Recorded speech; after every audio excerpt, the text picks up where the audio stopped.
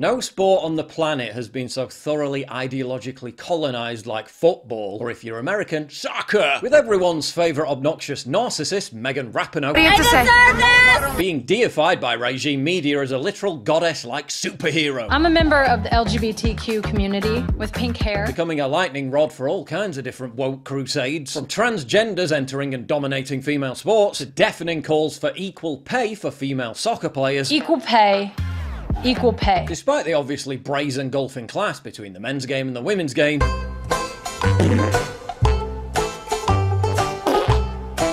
along with the revenue that each of them brings in, and despite being literally thrashed by a bunch of 14-year-old boys. Equal pay. To pro-BLM, America-loathing anti-Trumpism in general. We need to have a reckoning with the message that you have and what you're saying about Make America Great Again. Well, suffice to say Trump had the last laugh. Right puts it over the bar. The one with the purple hair, she didn't play too well. She really does deserve it. I deserve this! Right puts it over. But if you thought it was bad in the US, take a look at what's happening in the UK. Fresh from the return of Take a Knee in the men's game, betting company Paddy Power released this bizarre promo clip for the Women's World Cup. We aim to provide a safe space for men with fragile egos. Women's World Cup.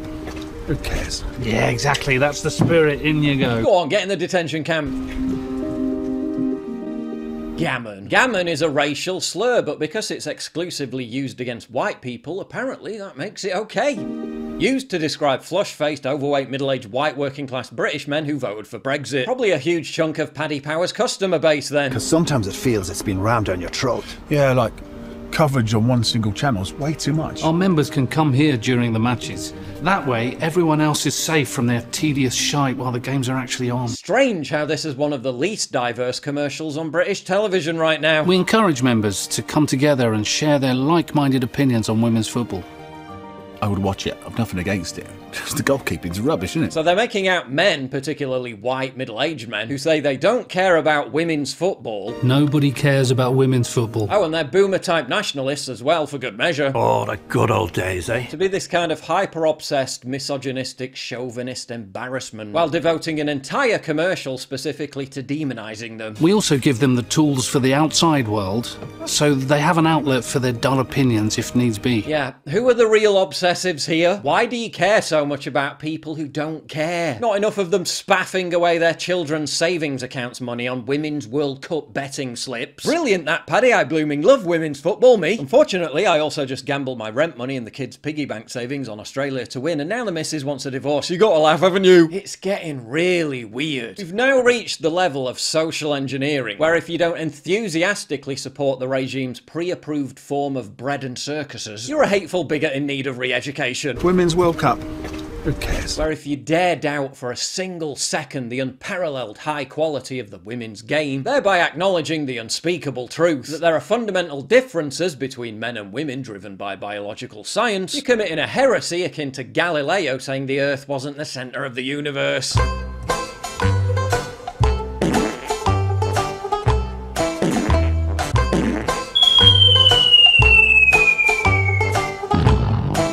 And yeah, I know the quality's improved a bit since then. But you'd have to be blind to claim it's anywhere near the level of the men's game. If you're interested in women's football and want to watch it, be my guest. But does anyone else find it a little bit odd that they're going out on a limb to monster anyone who's not interested in it? They have an outlet for their dull opinions. Because as anyone living in the UK right now can attest to, there's this kind of strange, cloying, pharisaical, moralising imperative, relentlessly reinforced by constant saturation level promotion by the BBC and the metropolitan media in general, to genuflect and worship before women's football like it's some kind of wondrous expression of the divine. We're living through some very bizarre times across the board, and in case you've tuned out to latest developments in US economic news, let me be brutally frank. Interest rates continue to climb, inflation is getting crazy. The American financial system is in a complete and total meltdown. They're saying recession is inevitable. US debt, did you see this? Just got downgraded. You know, the last time they did that was in 2011, and what happened as a consequence?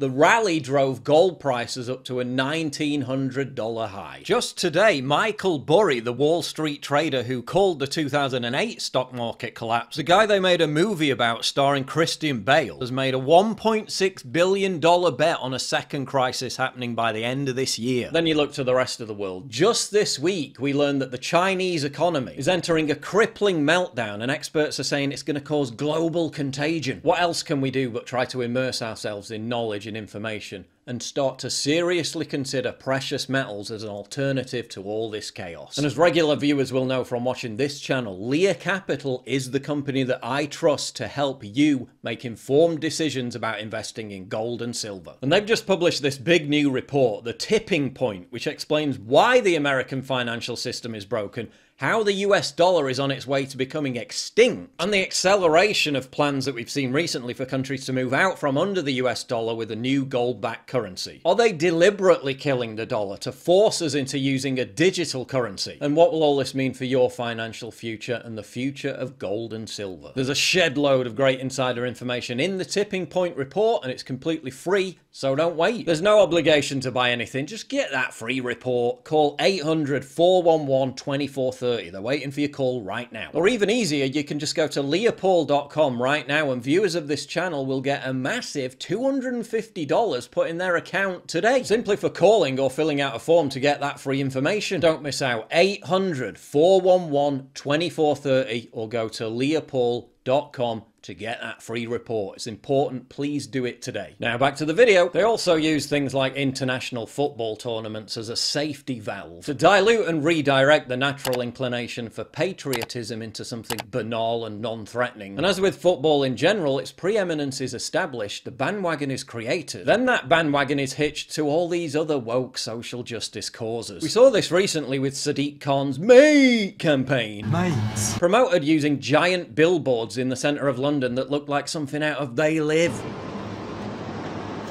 Me! A re-education program that redefined normal male bonding behaviour and jokey banter as a deadly form of malevolent misogyny. The prime example of toxic masculinity cited in that campaign. Not like in women's football. Oh my days.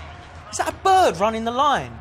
So what, now I've got women telling me I'm wrong about football as well? That's something true, bro. What do they know about the game, man? Did you not watch the Women's Euros? It's pretty decent. Yeah, pretty decent. It's pretty good. Yeah, for a laugh. That stuff's a joke. Of course, the overriding reality behind the Paddy Power commercial is putrid beyond belief. Nobody cares about women's football. Here we are being lectured on morality and ethics by a gambling company. Here we are being browbeaten and hectored on how to be a good person by an industry that takes good people, turns them into hopeless addicts, makes them broke and ostracises them from their own family until they become bad people. An industry in the UK that contributes directly to exacerbating chronic social problems like bankruptcy, anxiety, depression, suicidal ideation, domestic violence, crime, co-occurring alcohol and drug-related problems, with the health impacts of gambling alone costing the UK £1 billion a year. But yeah, Paddy Power's gonna claim the moral authority to call you a bad person for saying women's football is a bit crap. Women's World Cup.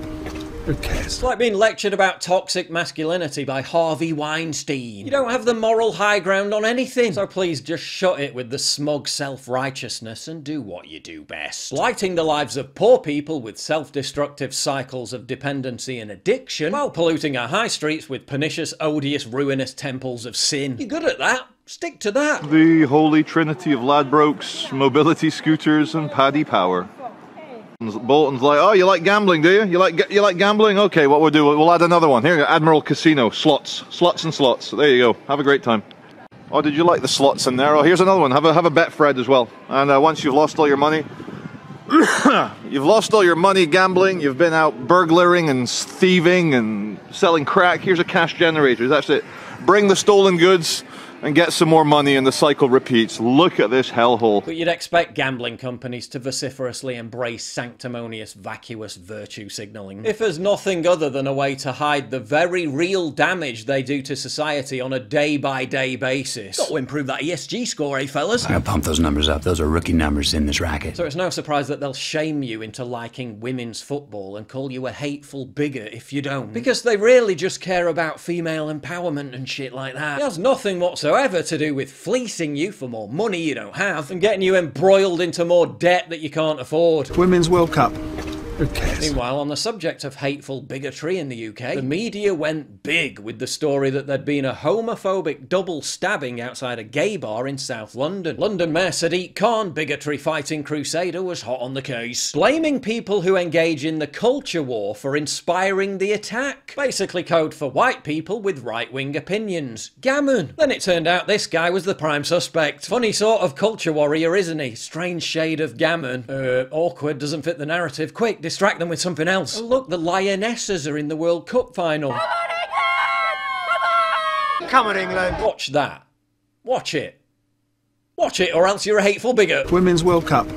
Who cares?